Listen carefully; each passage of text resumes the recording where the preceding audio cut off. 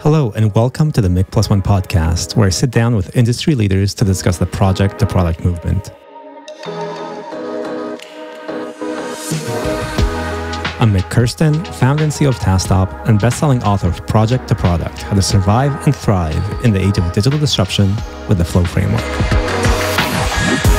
I am thrilled to have Jean-Michel Lemieux join us on today's episode. Jean-Michel is an author, investor, and advisor, and former CTO and SVP of engineering at Shopify. He has been working in tech for 27 years, initially building software and then building teams and companies. He was a founding member on the Eclipse platform and open source team, and then led the engineering organizations at Atlassian and Shopify. I have found Jean-Michel's wisdom to be second to none, and I have learned so much from him over the years. So I'm just thrilled that he could join us today to talk engineering, architecture, scale, organizational design, and flow. So with that, let's get started.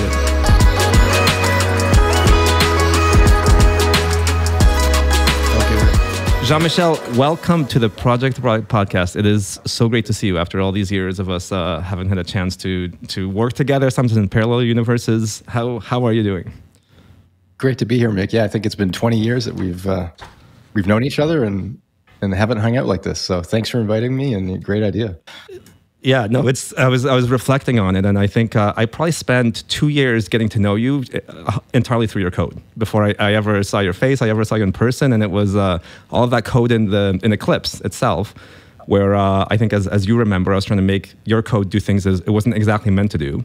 While I already, there was so much beauty and elegance to what you created there. It was probably some of the most extensible and cleanest code I saw in all of Eclipse, and across those 60 million lines or whatever it was at that point. And as I was trying to implement, as you remember, Mile and the aspect-oriented programming stuff and everything else. So just tell us a bit about how your journey with software started. Yeah, well, that's a great story. I mean, I do remember probably through Bigzilla as much as in code, because I think in the early days of Eclipse, as we scaled and opened up and open sourced, I remember one of the interesting things, maybe a bit of a tangent to start our conversation, but as a software developer, you spend so much time trying to make things work. You're like, man, like you're in school, you're like, oh man, I've got to make the search algorithm work. You got to make things work. And then I think a really big lesson around Eclipse was interesting is when you build software with others, a lot of time it's just figuring out like how do you communicate. So I think we spent 60% of our time in Eclipse once we open sourced it in Bugzilla talking with people. I remember your team and you were doing something really interesting where you were trying to use our APIs in ways we hadn't imagined. And I think that's why I was so fascinating with what you're doing with Mylan. And I think, wasn't it called Mylar at some point? It was, but then the Eclipse Foundation realized there was a trademark issue with DuPont. Because I love Mylar was great. Anyway, and I think my fascination with what you guys were doing back then was I always like people doing crazy things with their software, and you guys, you're probably one of the craziest in terms of just trying to do things that were like we actually didn't know how to do it, right? And I think that's why we ended up hanging out a lot back then. Yeah, exactly. And I think it was amazing trying to exactly change the interaction model to actually be more around the collaboration around those Bugzilla bugs, right? Those tasks. And connecting that up to code.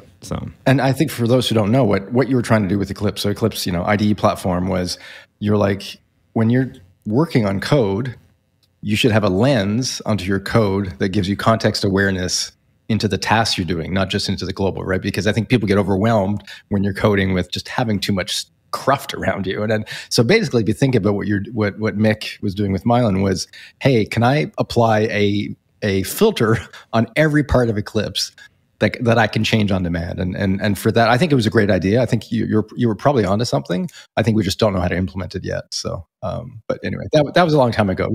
But it was fascinating. Anyway, that's where Mik and I met in Bugzilla and in Java development 20 years ago. Yeah, and all our collaboration was through those Bugzilla bugs, right? So what today are Jira issues and other issue tracking issues for people. That's where I think it was probably a couple of years of collaborating through that before we actually met face to face at a conference. So. Exactly. And it did definitely. I mean, for me, it was super interesting because I think at the same time, we were very focused on understanding software architecture. You and Jeff McCaffer, I read your book at the time. I thought, wow, like this is how you build these extensible platforms, right? Some of the extensibility back then that the two of you created is, I think, a lot better than some of the frameworks we see today. And it really established some of those foundations on extensibility, on modularity, on components. So having be reusable. I think that the really interesting thing to me at that time was it was not just about the code, right? How much we were actually collaborating and how much in what we now call value streams had to do with that flow of work, that collaboration through the issues, through those back then Bugzilla bugs, how that was a sort of a first class structure.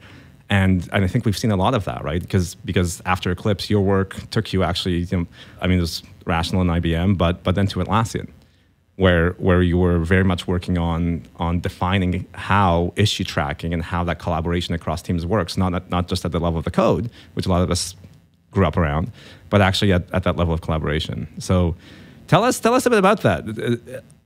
What you learned through your days of Eclipse and IBM, but then actually what took you to Atlassian, to becoming the VP of engineering at Atlassian?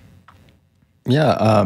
So I think maybe just back up a bit. So, I had a pretty, I guess, boring, kind of entry into software development, went to university, told my parents I'm going to computer science because my guidance counselor told me to, and I didn't have any better ideas at the time. And, back then, like my parents knew no one who had was a software developer. Like they didn't exist, right? So they were like, okay, I guess, wrote software for a while. And I think in the early, I could say early days, but it's not like we're that old. We're like, we're 50 now. It was actually really interesting software we were building, and maybe there was a bit of a luck, but, graduated university. And then in like 93 to 96 was both the invention of the internet, but also more importantly was the invention of telephony as we know it, right? The digitization of the telephone networks was probably like the first place that I guess modern software was being deployed and people were paying for it. There was a bit of an arms race to digitizing the phone networks. And if you think about the kinds of software you need to run in phone networks, it's actually pretty complex, real-time systems, distributed, like I'd say I'm going to use the word cloud now, but there's computers so like right out of school, I was using, everything I learned, right? Like distributed system, TCP/IP, non-blocking sockets, doing fraud detection on phone networks, because as soon as they were rolling out new technology, it reminds me a bit of crypto today. Like first thing that happens is people. You were doing fraud. I didn't know you were doing fraud detection too. Wow. We're doing fraud detection. We're basically doing, because people were doing like reverse call collect, like fraud. And right. So because it was just, everyone was imagining software, like just enabling all these new use cases. The problem is you enable them and you just don't know all the back doors you left open, right? So there was a bit of it was just a fascinating time. And also like the phone networks were busy, so the software you're deploying right away, you're getting millions of phone calls. Like anyway, for me, it was like, just, the net, it was like really, really interesting software to write. I found it like intimidating. Like it was like, I was in Bell Canada's like central office at, I had between 12 and 4 a.m. to upgrade our software. Like that was what it was like. And it was like fascinating. Maybe I got lucky. People don't talk about, people talk about Netscape and web browsers and Microsoft, but a lot of us who were building out, I guess, more of the telephony space. It was, just really, really fun software. I'll get to why that helps Shopify because it does. There's a connection to Shopify later. But so I guess a bit boring writing software, doing that. And then, I think because of the kinds of software we're writing in the telephony space, it was complex. And I think we, at the time, in Ottawa, like Nortel and BNR, we're always searching for different, there must be a better way to write software because it was hard. Like it took a lot of time, a lot of money, and we weren't that good at it, so it was pretty buggy. And this was mission critical software. This was not a social network where, if you have too many likes, you just stop accepting likes. Like these were phone calls. So I think there was a bunch of really interesting spin-offs that came out of the telephone industry around how to write better software. And one of those was in Ottawa called Object Time. Yeah. And I don't know if anyone remembers Object Time. We were a small startup of about 100 people, and Rational Software ended up buying us. So that's kind of how I got into I'd say almost the software methodology space of Rational buying this startup in Ottawa, because we came up with it was like kind of real-time, it was called real-time object-oriented modeling, which is a way of defining real-time systems and modularity, encapsulation, and just making it easier for you to build distributed systems, which was, again, the hard part in telecom. We got bought by Rational, and then you get sucked into just thinking about how to build software a lot, So I think it was a really, in some ways, boring, but also interesting of just writing software and then being bought by a company, Rational Software, who was supposed to be a bit of the teacher of how to write good software, and then ran a bit of time in there, and then Eclipse kind of was a really natural evolution to okay, we've been doing this for a while. Let's help developers write software. So that's kind of how I got into Eclipse, having, I guess, written a lot of software, knowing how hard it is, and I think trying to make it, trying to maybe advance, the space of just making it easy to write software. That's up to Eclipse. And then, you're with me with Eclipse, which was both humbling because I guess for the first time we wrote a platform that was open, and we built a community around it. And I think that was, really good, but it was really good software. We had really good principles, and I think that was fun. And I think you participated in that. And I think after that, at some point I was like, I always found with Eclipse that we could have created our own company. Like we could have spun out, had a amazing, built a $1 billion business out of this. Cause I think it was probably one of the funnest teams I've been a part. And I think me going to Atlassian I was like, I'd love to build great software and be in a business. Like, how do I do both together? So I think going from a bit academia of software and open source, I was like, how do I build a business? And then for me, that was my next chapter of like, it looks like it's really hard. And all the telecom companies that I grew up with, BlackBerry, Nortel, they'd all died because of other things. And for me, it was there's a curiosity of going, man, it feels really hard to build companies. Yeah. And so from software to building companies is kind of that transition of why I ended up at Atlassian. Well, I actually think we would have been better off if you had spun out a company like that. And it was back then, OTI, Object Technology International, was doing this for a while around Smalltalk as well, right? But if we'd had that for the Java ecosystem, I think fundamentally we'd have better tooling today. But I guess notably what you started seeing, actually what Rassel even was seeing, is that the way that we manage work, the way that we track work, all this issue tracking was becoming a really important business model and then system of record in its own right. So spent all this time coding and learning about these issues of scale. I'm sure we'll get back to when you talk more about Shopify. Then helping others code and building this extensible platform. And then tell us more about how then that shifted into moving to Atlassian. I think I was it's not that I knew how to write code, but I think one of the interesting things around Eclipse is, I became a manager. We built some other, technologies, and having seen businesses die around me, I was like, the combination of building great software and building great teams together, I think is like the hardest thing to do, right? And how I think the best companies end up flourishing and the best communities end up flourishing is those who can do both. So Atlassian was a company that I think we're kind of competing against a bit, like they were basically our competitors to, Rational, who had been the big developer tool company out there, right? With bug tracking and version control and all that. And I saw these two young dynamic, guys in Australia doing it. So it was November 12th. I still remember it. I was having dinner with my wife and I said, I'm going to send an email tonight that could change our lives. I'm going to send an email to Mike and Scott, who are the CEOs of Atlassian, and say that I think I can help them out. And, it might turn out, do you want to move to Australia? And she's like, yeah, whatever. Just anyway, she thought I was joking. I sent the email out and, before you know it, we were moved the kids to Australia and was leading the engineering team at Atlassian and way over my head.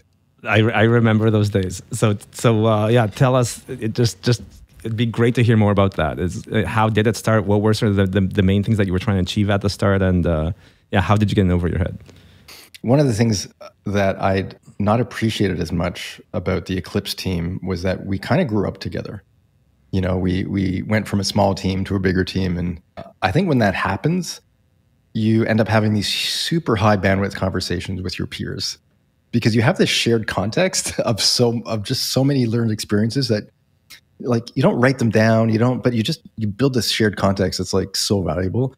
I land in a new continent, a new company, like the tech stack, I kind of like, it was OSGI and Java, but it's more around the people, the culture, the history. And next thing you know, I'm like, why can't people read my mind? Like my old team, and I say that in a good way. Like we'd read each other's minds, like we'd fully, finish each other's phrases. And I think landing in a new company where I don't have that context and they don't have the context on me was like, honestly, it might sound really simple, but it was like, it threw me for a loop for like the first year of going, holy shit, I've got to build all this up again, right? Build trust, build context on technology, build context on culture before I can get back to having these high bandwidth conversations that I just left because I'd worked with the same team for 10 plus years. Right. So that's so interesting, right? Because you knew the tech stack. I'm sure you got your head around the architecture really quickly. So it really was the team structure and dynamics and leadership. Absolutely. And I'd say that the culture around the company, like just like what have they been talking about that I wasn't privy to? What decisions have they made that I haven't been privy to? And how do they work? And when I showed up at Atlassian, I think, one of the biggest projects that was ongoing that had just started was moving to the cloud. Yeah. So this is 2010, moving to the cloud. How do we do that, right? And that was just obviously fascinating. Back then, I think was a really good decision, which is you can either change your entire tech stack or you can put VMs in the cloud in a very efficient way. And I think at that time we decided to put VMs in the cloud very efficiently. What was it? Racks, just VMs running on Rackspace, single tenant back then when you started? Yeah, it was single tenant. I forget what was... there was kind of like these micro VMs. It wasn't VMware, and it was like our own kind of managed VMs that we could run and spin up. And actually, it was a small colo provider that we were partners with. It wasn't even Rackspace. And yeah, we'd spin up single tenant instances for probably, we did that for like 5-6 years. Wow. I know some companies still doing that today. But well, I mean, it's fascinating because I think let's go to cloud software, because Atlassian was probably in some ways a bit of an introduction to me, because we've been writing software, but not in the cloud shape as much, but you have to write software very differently, right? To be multi-tenanted and all that fun stuff. And I think the entire planet now has, we wrote software in a way that wasn't, it wasn't cloud native. And I think AWS has been really good, and they realized really early that people moving to the cloud aren't just moving, like it's not moving, it's basically rebuilding their platform. Yeah. Right. And helping people do that is extremely valuable. I think at Atlassian, a mistake I probably made was delaying that architectural change. I think we were in scrappy, this is pre-IPO, like way pre-IPO of Atlassian. Yeah. And we're like, let's get this thing running. Hard to say if it was a good call or not, but I think, if I had to go back in time, with a time machine, I think we should have taken one or two pieces and split them out, like cloud native built them, like not the whole stack, but like, hey, why don't we make search? Okay, like take a feature and go, hey, we could build search in a cloud native way, right? Cross-platform, multi-tenanted. Search really usually has a good API towards it, right? It's like you take, you can suck the data into it, index it, multi-tenant it, and then bring it out. And, we can even still using Elasticsearch and Lucene, but I think I would have taken a couple of those components and made them multi-tenanted, made them cloud native, have them plug into the single tenant version of Jira or Confluence, whatever we're running. And then I think bring that culture into the team earlier versus I think it took a bit longer to do that. So. Yeah, and I think when we get back to what you did differently at Shopify, I think let's get back to this topic, because I think that is some of the key learnings. It's great getting these out right now for others to hear, and of course we'll send resources to. I know you've been documenting some of this through Twitter, through this book that you're writing. We'll get back to that, but I'd love to just dig in some more into that, because I think so many people out there are now faced with similar decisions that you were making back then, right?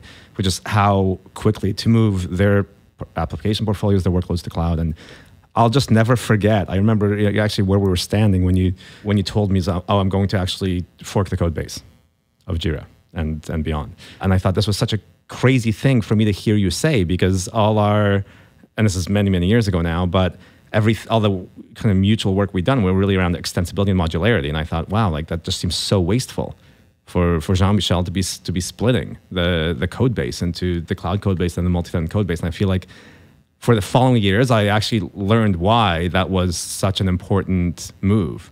And of course, now you've got more approaches where you've done that in a pocket and split out some services like search and gotten that DNA into the operational DNA into the teams and so on. And that's what the fork actually ended up being, right? Is building some cloud native services and saying we don't have to make them on-prem, right? Just like a lack of a baggage. And I think there's a really good saying, which is, duplication is better than neuronic abstraction. Right. And I think that's probably at the core of why the fork was, at that time, was the right step to take, I think, for the long-term architecture of the Atlassian platform. Yeah, and I think I still see this as being very counterintuitive to so many of the enterprise architects out there, right? Is that duplication is better than neuronic abstraction. Because again, it's based on a lot of what we learned through computer science, through our training or our coding. It just seems wasteful. So take us through that, through how you did that, through what you learned, and maybe what you would do differently. Well, I wasn't there when it ended. Like I think Atlassian just end of life. I think their server platform, which was the single tenanted version of. But that, by the way, just blows me away that the decisions you were making 10 years ago actually had impact on news I saw yesterday related to Atlassian stock price and how they're handling the fork of server. Right, so the impact of these architecture decisions and how they're executed have these massive consequences in terms of actually the value they build, the growth of, and the way that companies can fundamentally support their customers. I don't know why it's that surprising. I mean, if you think about it, like as an engineer, you really don't know if you've done a good job until 5 years into the future. Right. Which is like, if you're writing the code, is like, did it age well or not? Right. Like basically a lot of like, did it get us closer to where we're trying to go? Like you don't know those right away, right? Like we're building things that are into the future a lot more. So I think that's what's hard being an engineering leader, is you're basically making a bunch of bets, into the future, and you won't know until, for a while. But I think the bet that at Atlassian we were making at the time was a lot of things you're trying to do technically is about improving your velocity of evolution, right? Like software is like, it's almost like a biological system. Like it's not fixed, it evolves. So we're like, what's the quickest way we can evolve this thing? And we'd realize that, as I said, we did VMs, we did single tenant. We tried to evolve it kind of all co-mixed together, and it was too slow. We had to go build some cloud native things. And without the handcuffs of saying we're going to have to build 2 versions of it right away or figure out how to make it work, like just there was a cultural burden that was away, and it sped up velocity, right? And then, So I think that was the crux of it, right? Which I think, and if you think about it, every time you evolve your software, you end up forking something, right? Like at Shopify, like we're going to add a new tax system into it. Well, we keep the existing one, we create the other one in parallel, we route traffic to it for a while, we make it do 20% of the use cases, we test it out, and at some point we merge it back, right? Forking and merging is how we develop software forever. And I think the last one was just a bigger one that we had to talk about publicly, because just managing expectations, and there are customers who are like, why am I not getting features? I think, as part of building a company, I think selling the vision of where you're going ended up being important. Yeah. And I think that's why I think there's a lot of emphasis on it, of just letting people know, Atlassian, we're building for the future, and do you want to, it might be bumpy, but come on the ride with us. Yeah. Well, and I think that's what's so fascinating about the Atlassian one was it was visible, it was so significant. And the decisions that you made resulted in billions of dollars worth of value being created. And if they'd been made differently, or you'd waited another 3 years or something of that sort, it could be in a very different spot.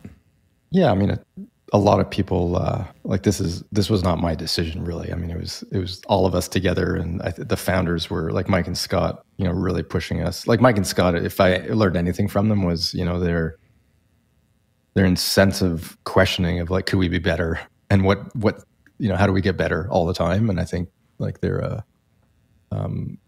made the environment so this could be possible, like make these big bets possible. So awesome. And they kept at it, right? My replacement at Atlassian, who actually just left, Shri, we didn't overlap. I think he started a year after it, but I know we talked a lot when he joined about keeping that going, and the incessant kind of investment we have to make. And maybe there's a lot of people who aren't in the situation where you have a lot of paying customers. There's a lot of pressure internally to just keep going the way you're going. I think Microsoft's probably a really good example of a platform level change that they waited 20 years too long to make, right? Which is, think about, how does every Microsoft product store files on the file system? Cool. Okay. The cloud doesn't work like that. So, so I think like Microsoft have been rewriting their client server architecture for a while. And I think one of the things that their current CTO told me was, again, their biggest mistake was delaying that a bit too much, right? They had to fork, they had to go, okay, we have to build cloud native again. And cloud native is storage, UI, like how do we do UI, and where do we put the business logic? Like those are the 3 things you always have to think about. And in a very fat client server app, a lot of that was on the client. And we're like, we have to rewrite that. So the conversation I had with the CTO of Microsoft at the time was just very impactful in that, as engineering leaders, we're all in this spot where we're like, how do we evolve our software, and how do we know when it's the right time to make a big fork versus a small fork? And I think there's no answer, but I think, great engineering leaders at any point in time have a bit of a map of going, here's where I could be, looking for a step change, and how to invest in that. So And I think that was I guess that was a lesson from Atlassian that I took into Shopify.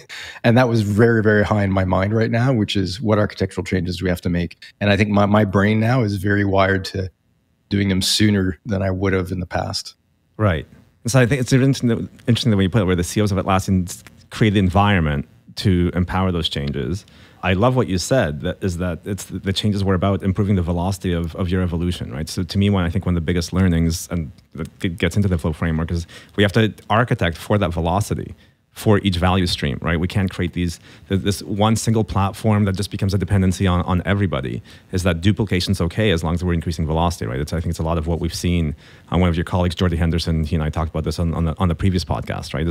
Is just optimizing around that velocity and the velocity of the evolution, how much quickly you can get better, and of course being able to measure that. Are we getting better? So, and I think that fundamentally is what I've seen helping people break through the sort of brick walls they have on never allowing duplication. They're always trying to centralize everything, and again, trying to over-specify things rather than providing that autonomy to each of the value streams to go faster and figuring out how to go faster. Yeah, so, I mean, to that point, there's a bit of a mental model that I forget who I probably influenced by a bunch of people on the internet around this. But to your point of when you're writing software, like what kind of software do you write for what features? Is it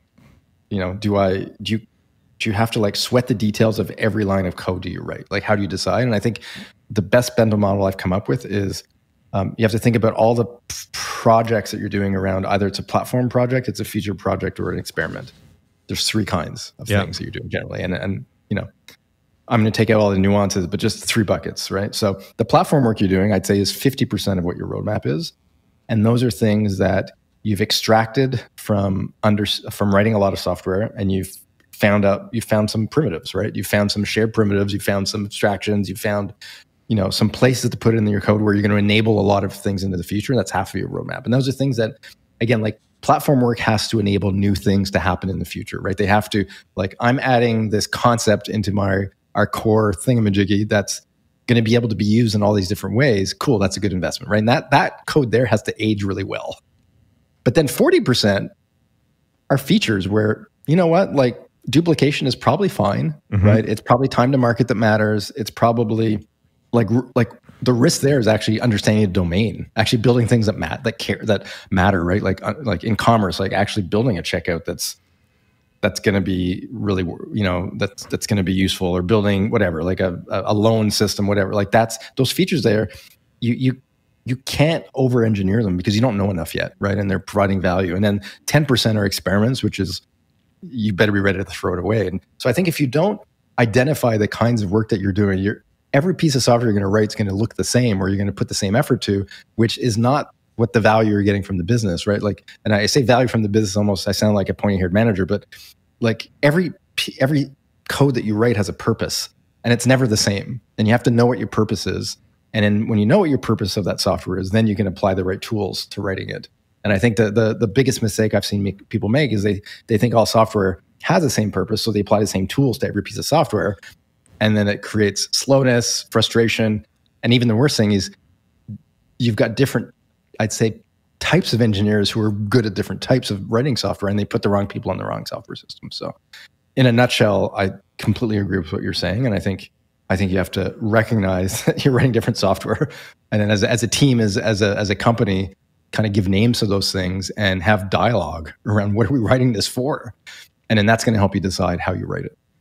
Yeah, I think Jean-Michel, what I love, and I think you have documented this on your notion of platform investments, right, in the book that you're writing, and that can be found on your Twitter feeds. I want to make sure people don't miss this. People would be shocked, I think, in terms of a lot of the way that portfolios look today in larger enterprises. The fact that you're saying 50% of your software portfolio, those teams' efforts should be going into these platform parts, right? Where one of the main things that we see, by the way, when we measure companies' value streams, is that there's some notion of greenfields and experiments, and enough people read Lean Startup and they're doing bits and pieces of that, right? So I think that's understood somewhat. The vast majority of where the development is focused, where you've got all the thousands of staffs at these larger companies actually have to do on those feature parts of things, right? And the underinvestment that we see. The typical distribution is 10% experiments, which I think is people do it because they've read all the books, they're afraid of failing if they don't find the next moonshot or. And then it's 80% features. Yeah, exactly. And 10% platform. That's right. And then they complain developers leave. Yep. Because the platform work actually, a lot of it has to do with making sure the developers can actually write code in your company. And you probably 15% of the platform work is understanding what kind of software you're writing, like build tooling, infrastructure, like all that stuff that developers need to actually write code is completely underinvested in most companies. And so it's an attrition problem. And then the other thing is they don't get any long-term velocity. They get short-term velocity because you learn a lot by building those 80% features, right? You learn about where you're duplicating code, and sometimes it makes sense and sometimes it doesn't. And then you're learning about abstractions that can enable more things. And if you don't go and bring those learnings back, and I think I have a diagram in that chapter of the book around those three types of work, like platform, features, and experiments, have feedback loops between them that are fascinating, right? So the feedback loop between platform, features, and experiments is platform enables more features and features enables more experiments. And then in the inverse, experiments informs the features and the features informs the platform. Yeah. So the minute you have an imbalance there, you're and I hate the word debt, but you're just creating like a long-term non-efficient software process, right? Because you're not using the feedback loops and you're not learning and you're not taking those learnings and doing something about it. Yeah, exactly. I think to your point, the 80% being on features is what we're seeing, and because of course we get to measure all these flows, right? So the two biggest flow dysfunctions that we see across the enterprise customer base that we have is first of all too much load on the teams doing the features because they're always behind, and because they're always. The bottom line is if we actually look at their flow efficiency, where they're blocked. It's from they're waiting on platform components. They're waiting on common views of customer data, common pipelines, anything the cloud services that they needed to layer over that aren't there. The other issues with infrastructure. So I think you kind of nailed it. And I think you speak about it so clearly. Is shifting to that is actually going to make everything go faster and getting to that right kind of balance. And it's a really big difference if you're talking about thousands or tens of thousands of developers. The difference between 50% and 20%. It's a big number, and I've had to. I guess in the past I did not protect it enough, and now Toby knows. Toby's who's the CEO, who's still the CEO of Shopify. He's a developer, he's an engineer, but he also runs a company, and he would often he'd go, "Hey, those people are working on platform. Can I move them to this?" And I was like, I just wanted to make sure he understood all the things that this is enabling in the future, and so there was always a good you have to kind of and show the value. Like I think you have to run the platform like it's a product as well. Like exactly. It is a product. And I think one of the things I learned as well, just in terms of lessons as an engineering leader in a bigger organization, I always found myself as the head of product for the platform. Mm-hmm. And that meant that I have a responsibility to manage like a product, which is I've learned from product managers that they're really, really good at being organized. And I actually wasn't that organized. And I wasn't that good at measuring kind of outcomes. So in the platform, I'd say our five of the most important features of every product are owned by the platform teams: uptime, scalability, performance, extensibility, and like maintainability almost, right? Like those are the 5 features. So I would make sure I had a product team, within the platform that we're measuring those things at all time and showing those as value and actually showing this to our marketing team going, by the way, you're only looking at that 40% bucket of work to promote as features, but we've got these 5 other features here that have to be inherently built into the platform to be successful, and they're useful. And it's funny because once I actually had to rebring this mindset into Shopify, because I think I ended up on the back seat of just doing what product said. It was just actually no, like I personally own these features now, and it'd be funny, and you do interviews like, what do customers care about? They care about uptime, they care about performance, they care about extensibility, especially in the enterprise, they care that your software can be malleable and molded. And I was like, you have to invest in a bit like Eclipse. This all came from Eclipse. You have to invest in primitives to make your software extensible. And a lot of teams I find, as you said, like if you measure their velocity, you'll see that they're all blocked on learnings of like, if I only had like a workflow engine, man, like that, like, well, then build one. But who builds one? And it's hard to figure out who's going to do that. And and I guess as a CTO, what's great is as a product owner of the platform, it's a fascinating and fun job then to take it with that discipline, right? And take it seriously as not just technical work to keep, to keep things running, but it's actually it's probably some of the most valuable features of your entire business are owned by careful investments in those areas. Yeah, so this is what I'm finding so fascinating right now. Is that some leadership in these large organizations is recognizing that the digital platforms they're creating are the most important assets, but that's not common. I think you've had the privilege of working for CEOs who were developers, right? Mike and Scott were sick of Bugzilla, and so they re-implemented some of that working style. Toby, as you mentioned, it'd be great if you could just dig in a little bit. And I do want to get back to this point of the platform as product and ownership of that. But how you've effectively made the economic case for how leadership, the executive team, needs to think about these platform investments. You've actually come up with a very prescriptive number, which I agree with. I think it's the same number that Jeff Lawson put in Ask Your Developer in that book, right? He actually said 50%, around 50%. So, and you've successfully made the economic case to the companies that you've worked with to create that kind of investment. So, how did you do that? Is it mostly through the outcomes? Is it mostly through accelerating velocity, accelerating learning, closing the feedback loop? Is there anything more? And for all those people who are now at 10, 15, 20% of platform investment, who are going to listen to this podcast and are going to go talk to their CEOs, any more tips you have for them?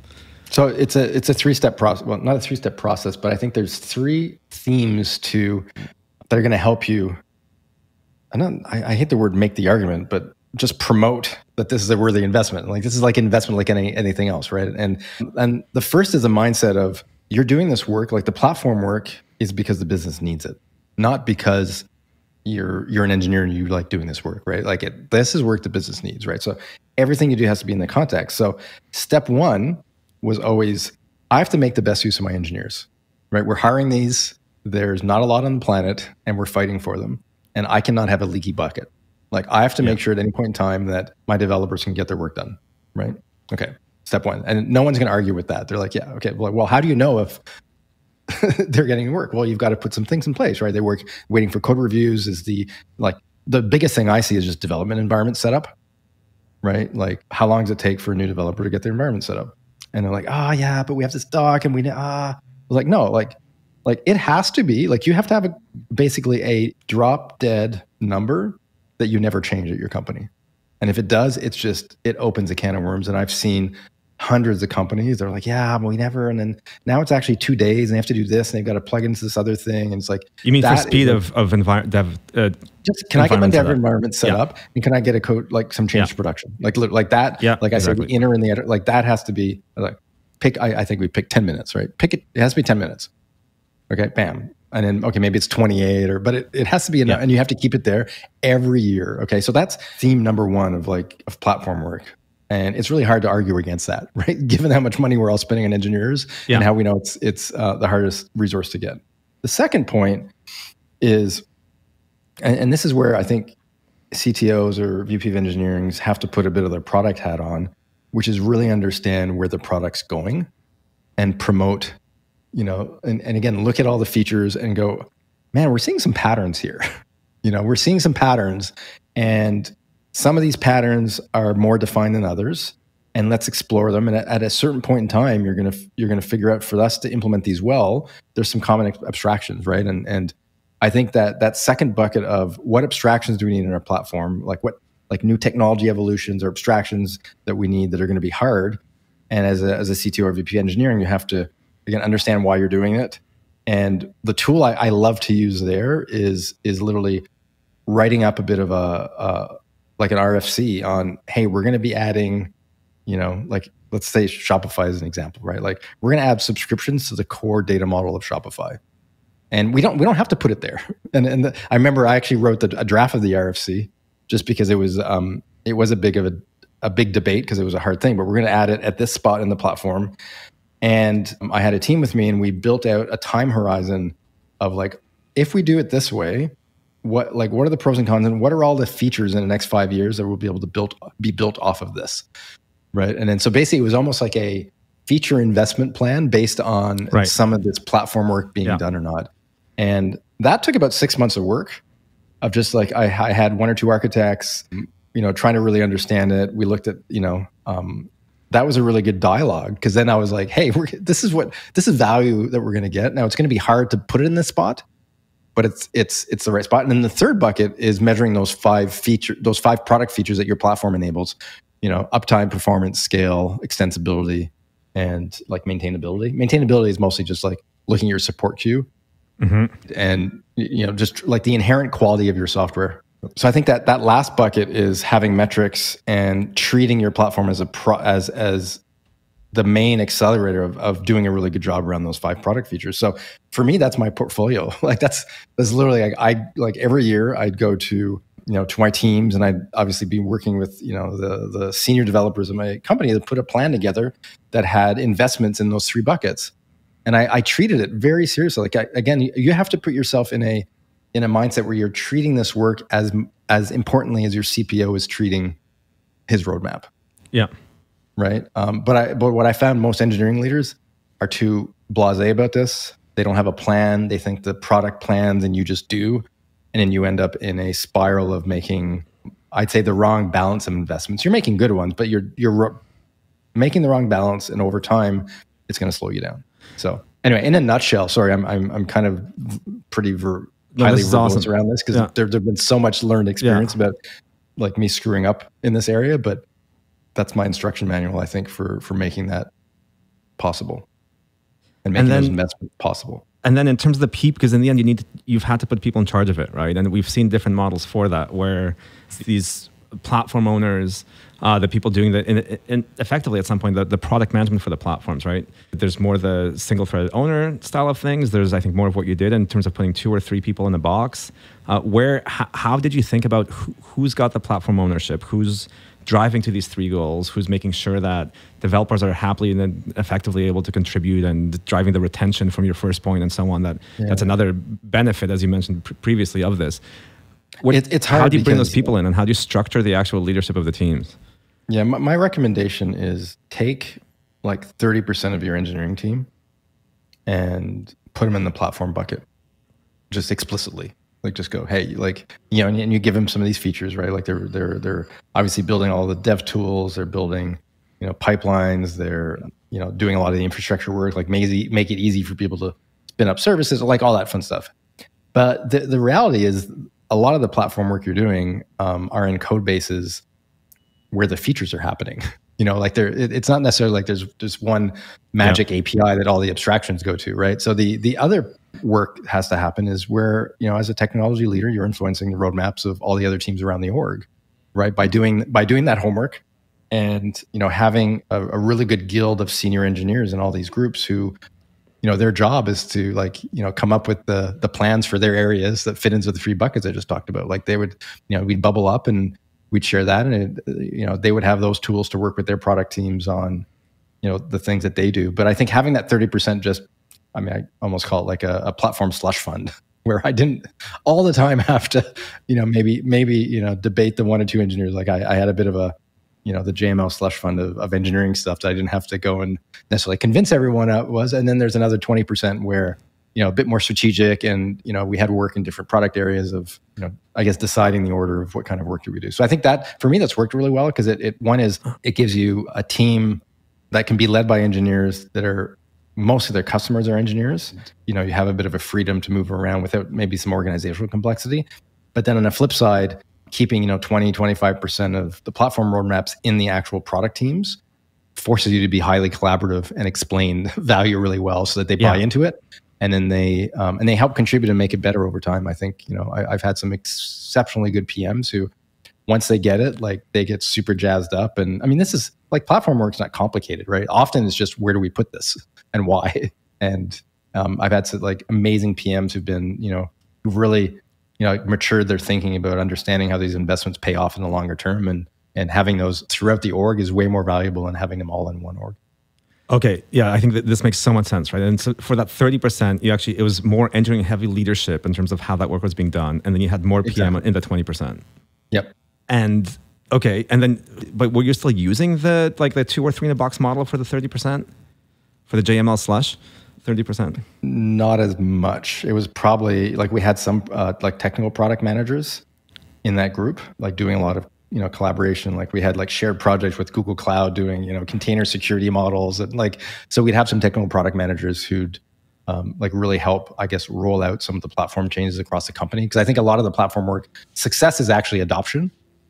Yeah, so it can't be built in a silo. Like it has to be built and adopted, and success is when it's been used and we're seeing value from it. So I think having some of the TPMs in those orgs have been great. And then we actually started hiring UX people in for just the UX of the tooling we're building, right? The user experience of development environment set up. Oh, you did? Wow, that's awesome. We had a small UX team, not great, not they were great, not big, just the user experience of using the platform. So, and one of the tools we built, which was, you're like, what kind of platform investments make sense is, I think the entire tech industry have spent billions of dollars on developers writing code, right? Like in IDEs and like quick fixes and running tests locally and all that stuff.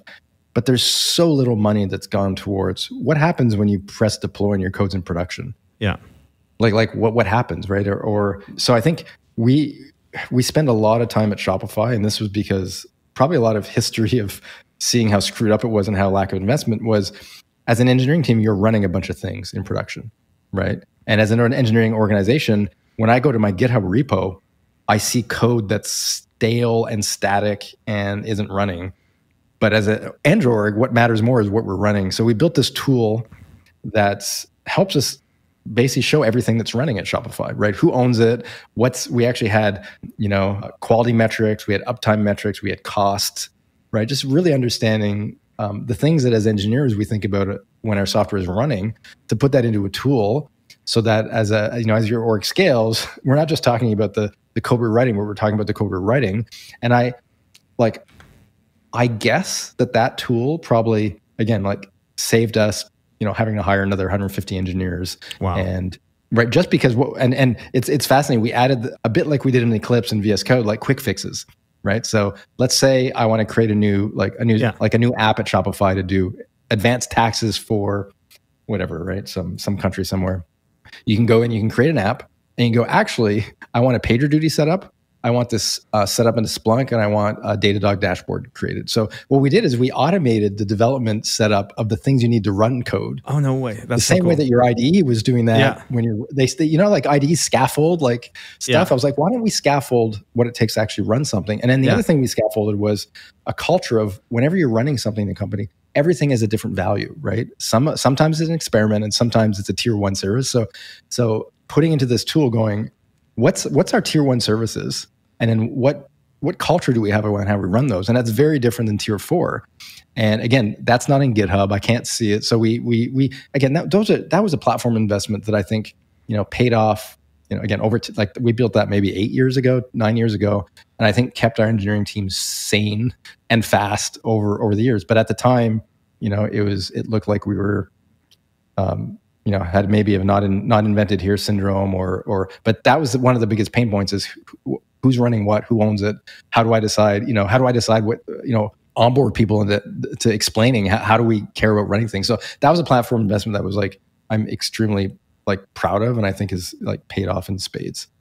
That's amazing. Yeah, and I think Jean-Michel, just kind of the clarity with which you think and describe the different types of work and teams between the platforms, the features, the experiments, but then actually digging into the platform and how much of this, I guess publicly, I'd seen so much of what you were doing on the platforms wasn't supposed to Shopify's own ecosystem, right? Who are building on your APIs and supporting developers, but just how much of it is actually driven by the productivity and the happiness and the success of the internal teams as well. And you do usually hit two stones at the same time. So it's like we built this tool to help us run software. It was like because we wanted uptime to increase for customers.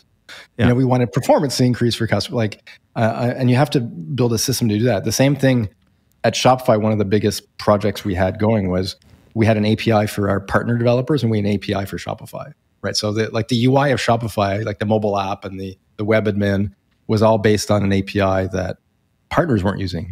We almost had like a partner API, and I think as we evolved the platform, we're like, it has to be the same one. Right. because we have to increase the quality of it because we're going to have more and more developers building on Shopify. We can't increase the quality of it if we don't use it. And we can't let our partners like find the bugs before we do. Right. And by the way, we're like, and we had ideas of making it better. It has to be more performant, right? So again, we moved to GraphQL, and then we're like, we're going to have one API for everyone. Yeah. So again, it's like we got a lot done with that. I'd say almost infrastructure project. Yeah. For the long term, right? Now we end up having an API that was powering our UI, our mobile apps. That was faster, and then the same one that the partners were using. We had better feedback loops, better monitoring, and that was a multi-year platform project again. That had some product input. Obviously, it made things faster and made developers faster, but it created feedback loops for the future, which it's hard to explain that on paper, why it makes sense. But I think every CTO or VP out there is like, you need a list or 2 or 3 of these. And you probably have a list of 10, and then you should strike 7 out because they're probably going to be, waste of time. So the timing's not right, but there's always a time for 1 or 2 of those things that are going to set you up for the future. And that I think your gut's going to say it's too early, and I'd say start, because you know what, it's actually easier to stop at some point than it is to start 3 years too late. Yeah, and in the end, it is a roadmap of what you're going to productize in your platform next, right? And, exactly. And just how much internal and external benefit you can get from that. So Jean-Michel, it was to me one of the things that was so interesting about you moving into the CTO and SVP role at Shopify was you came into an even bigger organization, an even bigger code base. So I can only assume that overnight you turned everything into microservices and this beautiful architecture. But can you tell us how you really approached it? Because I think again, so many people out there working with such massive existing portfolios and code bases and under investments in platform and too much tech debt and all those kinds of things, and just I think the pragmatism of your approach, where what you've told me about thinking of how you can actually work with distributed monoliths and the like, but get to some of these platform goals. Just take us through that at a high level. Shopify had a very decent architecture when I joined, and actually one of the things I was so excited about was it was actually pretty simple. And Toby and Cody and the team that was there, before I joined, had a couple of good values of just using a few set of technologies but being experts at it. And at that time, I described Shopify as, at that phase, was a product, like a really good product, but they kept the surface area pretty good, not overly complex. So I think what I brought to the table was really the transition from a product to a platform.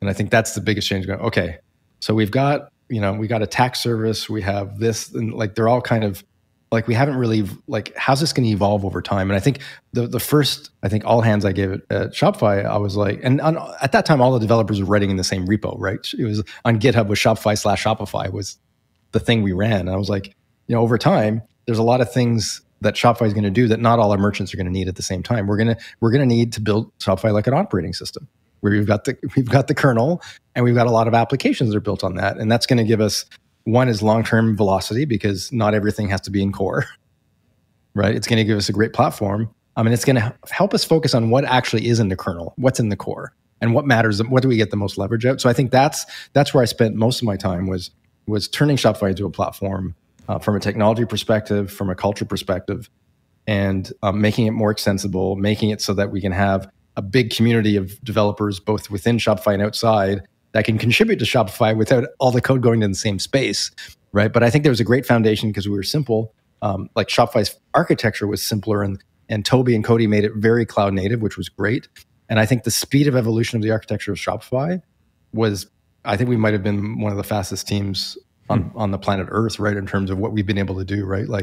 Rewrote our mobile apps in React Native, introduced a new GraphQL endpoint, hyper multi-tenanted, backend distributed around the world. We're able to get, we split out, we ended up, I'd say we had a friendly monolith where our philosophy for splitting out new services was if they scaled on a different axis, then we would split it out, right? So if you look at Shopify, the back office where you log in as a merchant is very different than the online store, right? The online store is going to have 100 million visitors, and then you're going to have 20 staff. Okay, they scale differently. So we split out the online store into a rendering pipeline, into different things. And so that was kind of how we ended up, I'd say, modularizing Shopify along scaling axes, and then making it so that we can have different UIs on the same back off. So we knew we were going to have multiple mobile apps that we're going to build, right, for different functions. So that's where we ended up having a really good API and saying, you know what, there's going to be a bunch of UIs of commerce, right? There's going to be a button on your website. There's going to be a mobile app. There's going to be a shop app. Like, let's make the UI of Shopify a lot more pluggable so that we can have different commerce experiences. So that's probably the crux of what I did over like the 7 years there, was just that transition from product to platform, and then like having a couple of clear goals of why they're valuable to the business and shipping them. Awesome. Wow. That's amazing, Jean-Michel. So tell us, we've got to start winding down here. It's so great to hear you and see you capturing these experiences in your book and your website, Building from the Right Side. So just tell us a bit about where that's headed. Please keep doing it. And thank you for sharing some of that here. And just tell us some of the kind of key things that you're now getting across to others following in your footsteps. Well, I found that like a lot of us, again, like we're leading engineering orgs. We never took a course on this. We went to school for something completely different. Although it's related, it's actually pretty different. It is. Really. So I think the next phase of my career is I'm helping as many, aspiring CTO, VP engineering as I can to share some like not just tips and tricks, but just ways of seeing things differently. Because I think we're not trained to see kind of patterns or see and how, I guess, large software organizations come together. So I'm writing a book called Building from the Right Side, which is inspired by a book called Drawing from the Right Side. And I did a kind of a fine arts undergrad in high school. And I think drawing forces you to look at things and look at patterns. So I'm really inspired by like having your eyes open and looking at things and putting pen to paper. So I'm writing a book that's completely free on the internet with things I've learned, and hopefully going to help everyone who's trying to do this, look at their teams, looking at tech stacks, and ask the right questions at the right time, and hopefully make it enjoyable to lead software teams. Okay, amazing. And have as much fun as I did, Yeah, so we'll link the book and the website, and because I think it's such a key topic, and it's come up on the last few podcasts I've done. Just give us a little bit of a teaser. I think you talked a lot about the platform investments, but the alignment and autonomy. One of the most recent things that you've written that I think had just a massive reception out there on Twitter. So it's a bit embarrassing because it took me forever to figure out this. But humans are trained to be autonomous, right? So in school, our job is to go away and come back and get an A+ and not talk to people about how we got there, right? Our parents are like, I can't wait till you're autonomous and you're out of the house and you fly out of the nest, right? So our entire life is about autonomy. And then people have written books to remind us. They go, hey, I talked to all these humans and they really value autonomy. And I'm like, no shit. That's what we grew up on. But then when you build a company and a team, you realize that alignment is way more important than autonomy is. And alignment is what gives you a shared language of where you're trying to go and why. And it's hard to build. It's hard to measure. Like if I ask you, Mik, are we aligned on this? You're going to go, yeah. I'm like, give me a number. Are you happy about alignment? Yeah, it's an 8 out of, I'm like, that's all BS, right? Like, no, but if I tell you, are you autonomous? Like, yeah, because my boss isn't bugging me, or like, so autonomy is this like sacred cow, and every company that values autonomy over alignment is going to die because you're going to have a company with a lack of clarity, a lack of culture of actually even discussing things at the right level. And I think we're all allergic to talking about the things that you have to get aligned on are actually a lot more in-depth than you think they are. And books are trying to, again, like get out of people's way versus why don't you should be brainstorming on things, right? And as a boss, as a leader, as a CEO, a CTO, it was really important that I get aligned with my team and that we share a set of values of how we're going to build things. And in like every project, like I would ask a lot of questions and I want my team to be asking themselves. So for me, alignment has to come way before autonomy does. But it's hard, and it's hard for me. And I value my own contribution as being the most autonomous CTO ever versus be the most aligned. And I got, I got told like time and time again by my bosses, and it took me way too long to realize this. And then I hired, like so many people that I had to have that conversation with again. I'm going, hey, we're going to be talking a lot. And I know it's not normal because you read all the books that says we're not supposed to. I'm supposed to get out of your way, but we're going to talk because what we're doing is so hard and complicated and changing that we're going to build a really close relationship of alignment.